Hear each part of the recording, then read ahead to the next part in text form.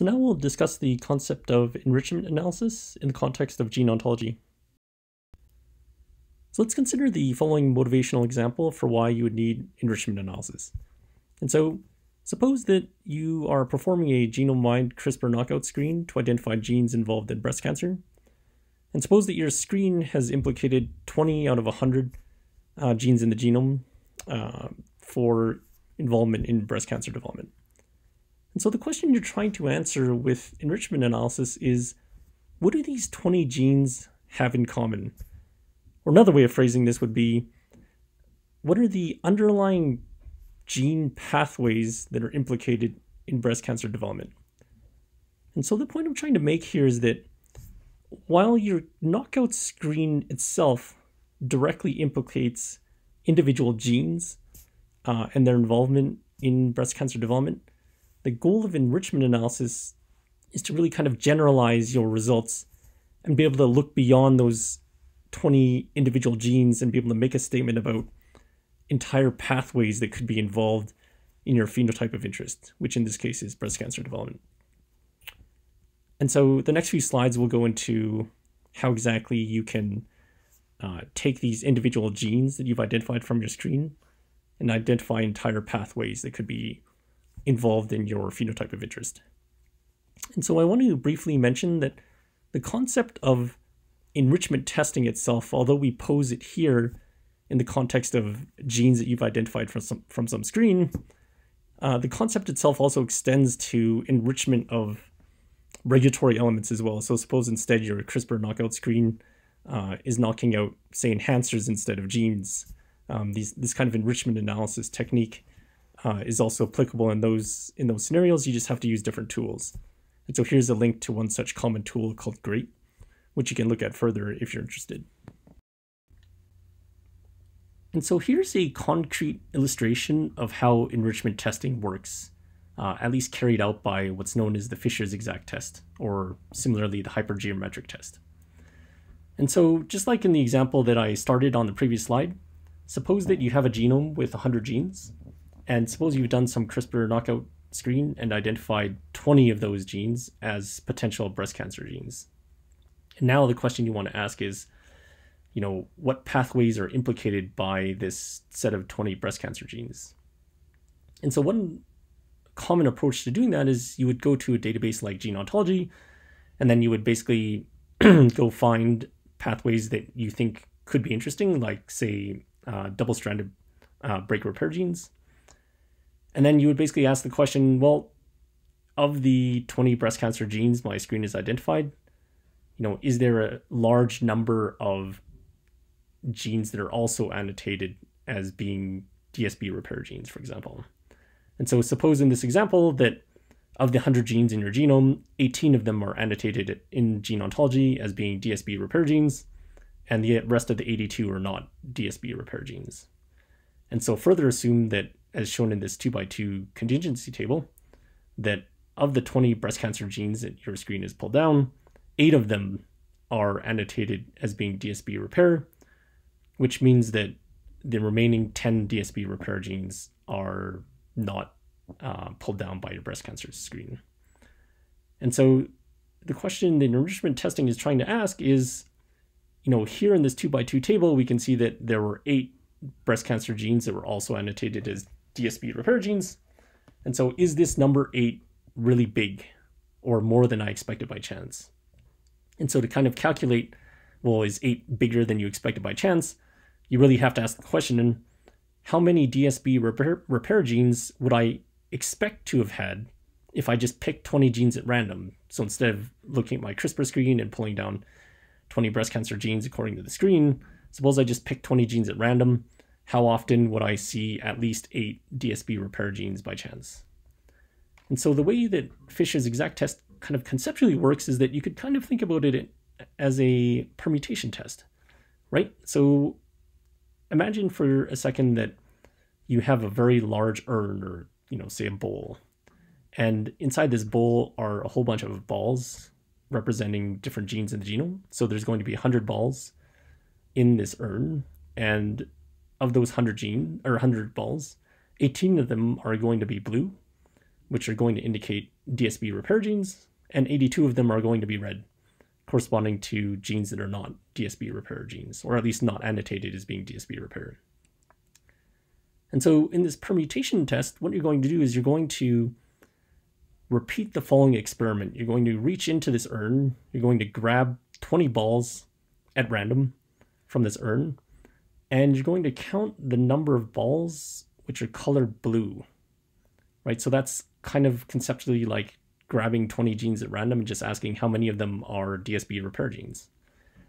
And you're going to repeat this experiment millions and millions and millions of times over, and you're going to draw a histogram like the one I'm showing you on the right, which tells you how many times you saw 0 or 1 or 2 or 3 or so on numbers of DSB repair genes in these sets of 20 genes that you've grabbed.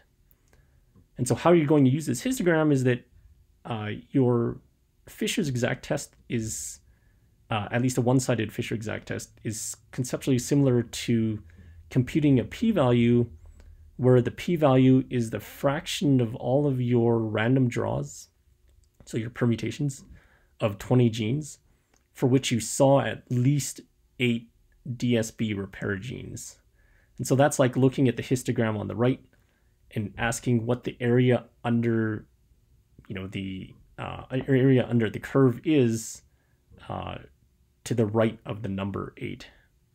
And so conceptually, if after making a whole bunch of random draws from this urn, if you don't see 8 or more DSB repair genes for any given draw that often, if it's rare, then what that means is that your p-value is really small, which is another way of saying that according to this test, it's pretty rare to see 8 DSB repair genes in a set of 20 random genes from this genome. So that's another way of saying that this 20 breast cancer gene set is significantly enriched in DSB repair genes, and therefore DSB repair could, plausibly be involved in breast cancer development. So here I want to provide a different explanation for how the Fisher's exact test works. So let's take our example of breast cancer gene screens and our desire to check for overlap with the double-stranded break repair gene set. And so suppose in this example that we have 10 genes in the genome, 5 of which were pulled down by our breast cancer screen.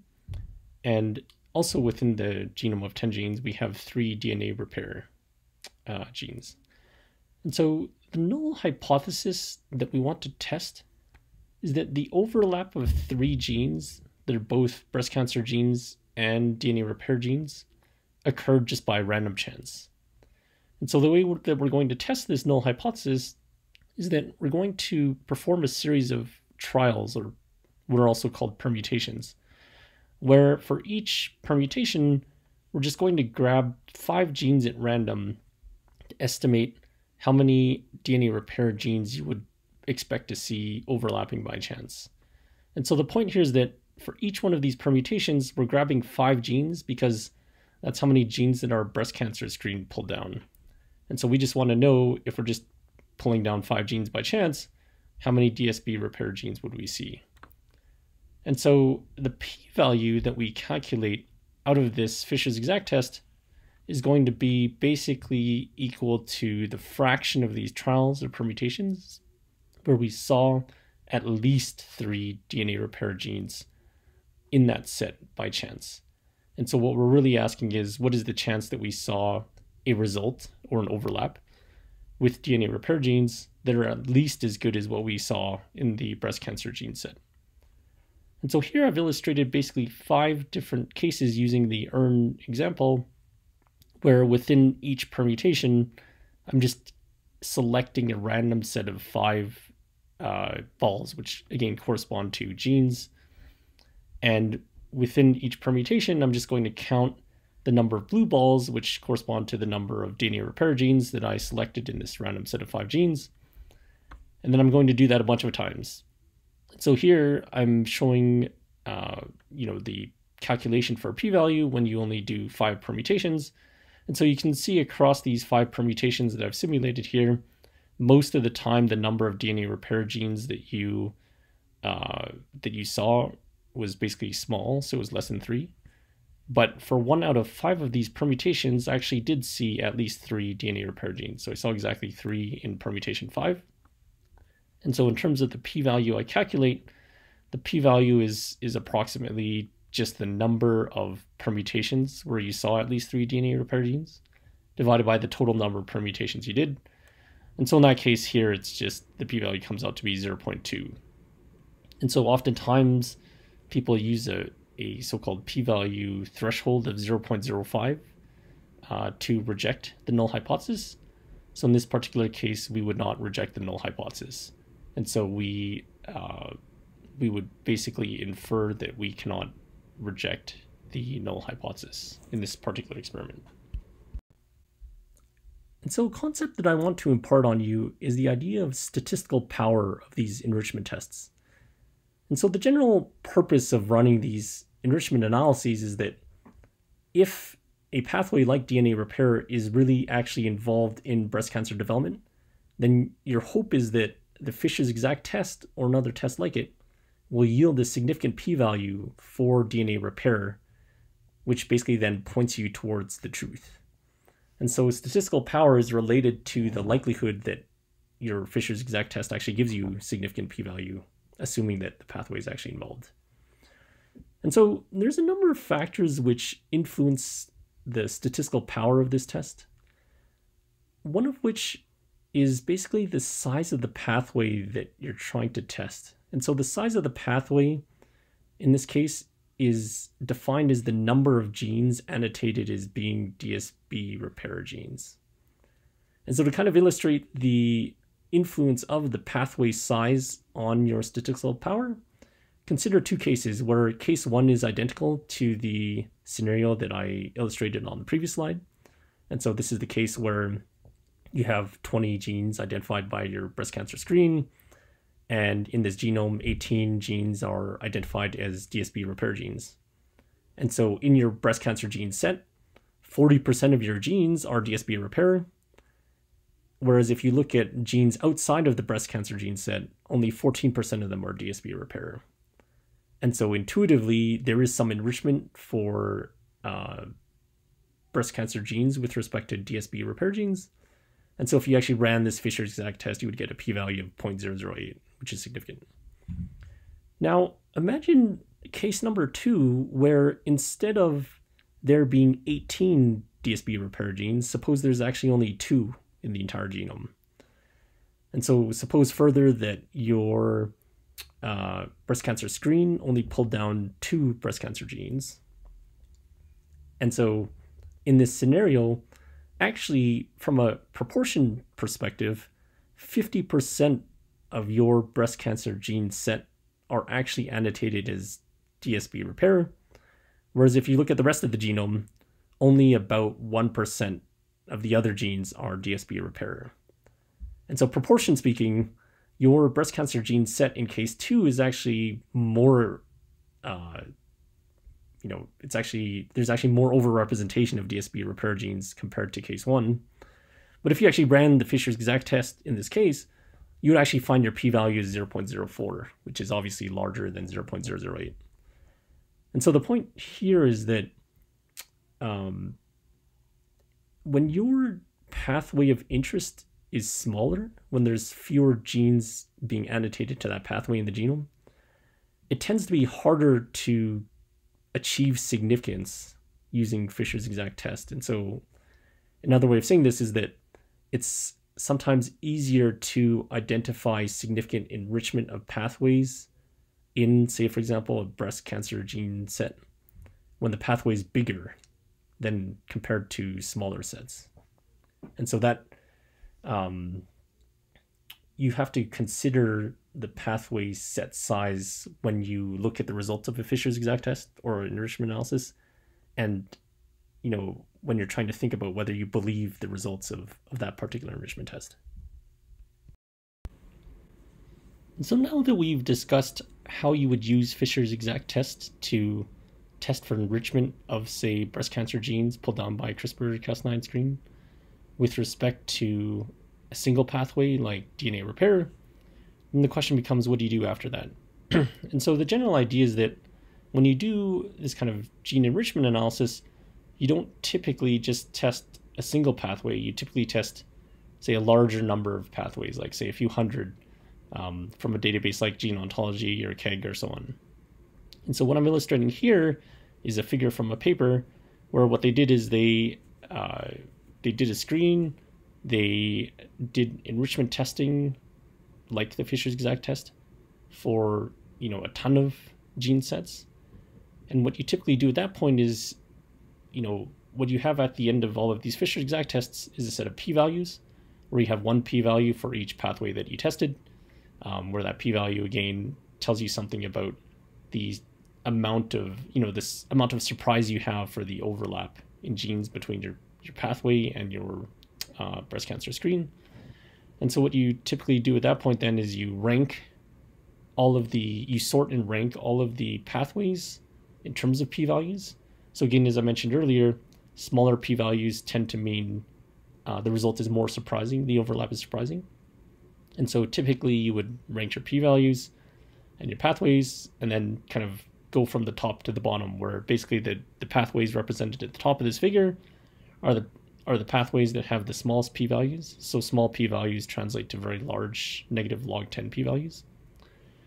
And then the general assumption that you're making here that underlies these gene enrichment analyses is that pathways with smaller p-values, so those are the ones at the top of the list, tend to be more likely to be important to your phenotype of interest and are worth kind of following up on, as opposed to the gene sets or pathways that are at the bottom of the list, or that, for example, have very large p-value and therefore the result is not very surprising.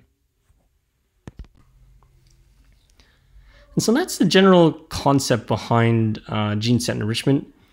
Some final considerations that I want you to think about as part of this lecture is basically, what is the effect of missing annotations?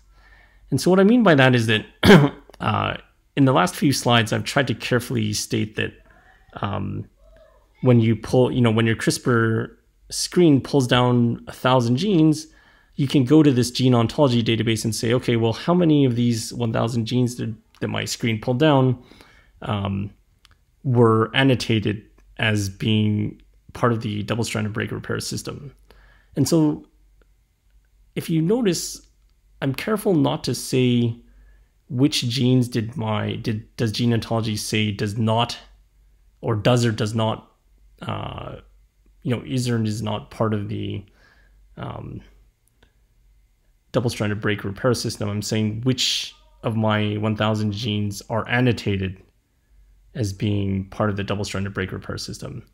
And so the reason that's important is because the Gene Ontology database, one of its largest limitations is that it's pretty biased. It's biased in the sense that the curators basically go out to the scientific literature and they say, okay, well, let's find the studies that tell them, that have functionally characterized different genes, and let's record what functions people have identified, these individual genes is performing. And so the reason why this type of annotation is biased is because, well, not every gene in the genome gets studied equally well. Some genes, like CTCF, for example, a master regulator of the genome, tons and tons of people study all the time and characterize. And so CTCF is a highly characterized gene. Whereas there's tons and tons of genes in the human genome, especially like the non-coding genes, for example, but a lot of the protein coding ones as well, that just haven't been looked at by many people. And so they tend to have fewer annotations, not because we think they perform fewer functions, but just because they're poorly studied, right? And furthermore, not only are certain genes studied much better than other genes, but certain functional annotations are just studied much more heavily than other functional annotations. And so basically what the point I'm trying to make is that there's a lot of missing annotations in Gene Ontology. And so if you look at Gene Ontology and you ask the question, okay, well, how many genes are known to be part of the DNA double-stranded break repair system?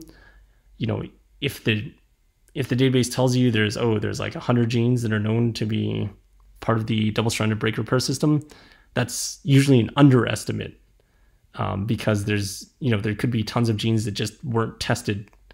They weren't directly tested as to whether or not they're part of the DNA double-stranded break repair system or not.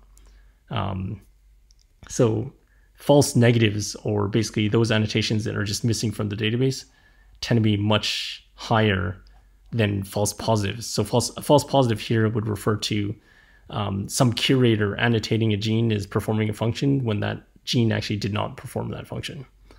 And so the main question of relevance to this lecture is, well, if you have a lot of missing annotations in the database, then what is the potential effect of those annotations on this kind of permutation test that I talked about in the last slide?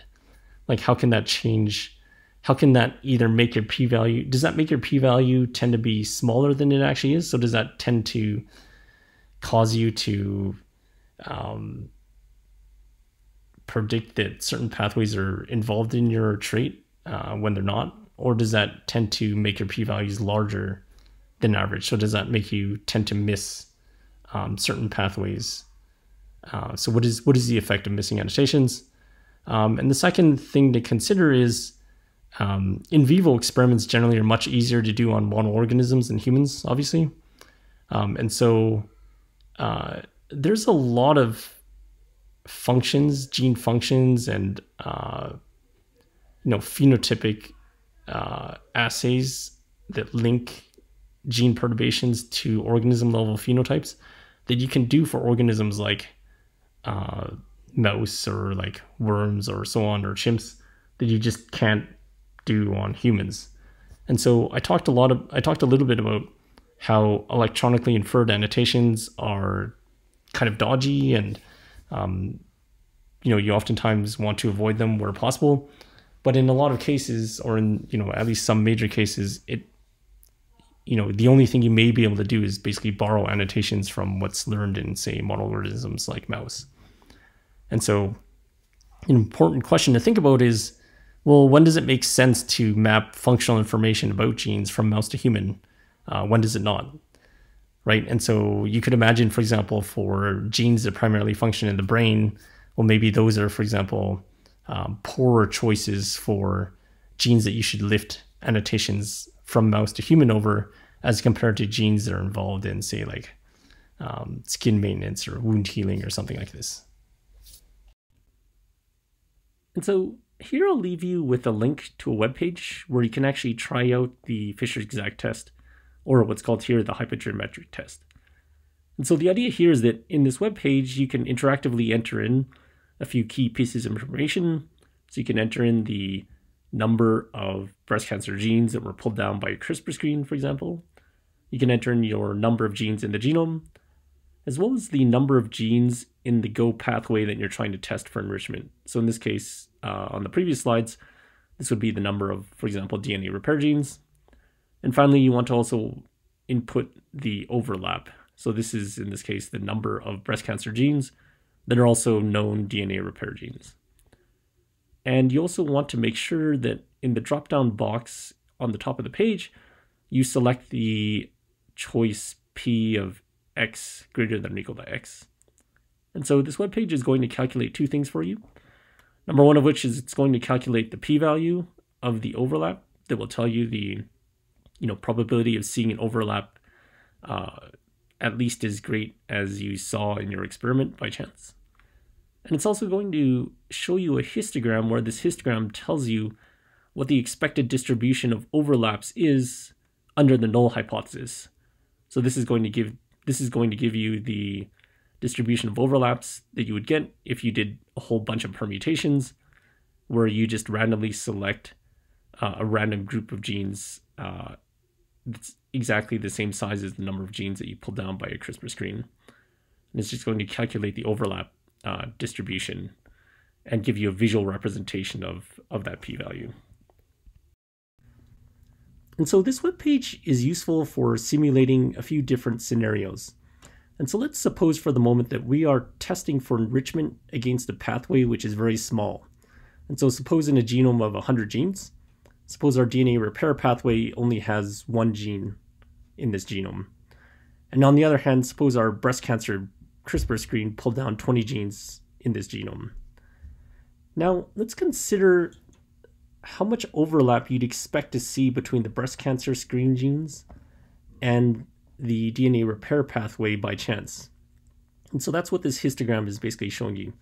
So it's showing you that the probability of seeing an overlap of 0 genes, in this case, is actually 80%, and the probability of seeing an overlap of exactly 1 gene is actually 20%. And so if you think about what that actually means, that means that the p-value that you can get out of this Fisher's exact test will always be either 1.0 or 0.2. And so that means that if your breast cancer screen only pulls down 20 genes, you'll actually never see a p-value less than 0.05 in this case. And so in this hypothetical scenario, it's impossible to get any p-value that is below the typical 0.05 threshold. And so if we consider, the other kind of extreme case where we're looking at a pathway that's actually very large, and so in the same genome of 100 genes, suppose instead that our DNA repair pathway is very large, and so there's 99 genes in the genome that are part of this pathway. And so again, this histogram is illustrating to you what the chances are that you'd see an overlap of 19 or 20 genes between your breast cancer screen genes and your very large pathway. And so the first thing you should note is that this histogram only shows you the probability of seeing an overlap of 19 or 20 genes. And so that should be kind of surprising initially, because you might say to yourself, well, I selected 20 genes, from my CRISPR screen. And so, shouldn't it be possible to see 18 or 17 or 16 genes in overlap? Why are the choices only 19 or 20? But if you think about it a little bit more, if 99 out of 100 genes in your genome are involved in DNA repair, then only at most one of those 20 genes from your breast cancer screen can be not involved in DNA repair. And so that's why there's only bars at an overlap of 19 or 20. And so again, what you'll notice if you play around with this app is that the probability of seeing an overlap of 19 genes is actually 0.2, and the probability of seeing exactly 20 genes overlapping is 0.8. And so what again that means is that the only kind of p-values that you can see if your breast cancer screen pulls down 20 genes is either 1.0 or 0.8. And so again, in this scenario, you'll never see a p-value less than 0.05. And so you can never achieve statistical significance, no matter what your breast cancer screen pulls down as its gene set.